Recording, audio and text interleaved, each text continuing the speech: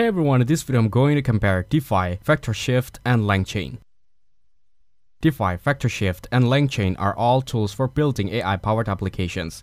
Dify is a no-code AI app builder that is perfect for creating AI chatbots and tools without writing code. It is user-friendly, hosted interface makes setup easy, and it's great for businesses use cases like customer support and automations. VectorShift, on the other hand, focuses on AI agent orchestration, helping manage and connect different AI models efficiently.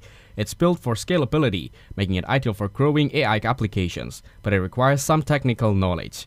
Meanwhile, LangChain is like the Lego of AI, letting developers connect LLMs, tools, and memory for flexible solutions. It's open source and developer focused, making it best choice for those who want full control over the AI project. If you prefer ease of use, go for Dify, and if you need scalable AI orchestration, VectorShift is a solid option. If you're a developer looking for flexibility, LangChain is the way to go. Thank you everyone for watching this video. Hope you get some value. Make sure to like the video and subscribe. Goodbye.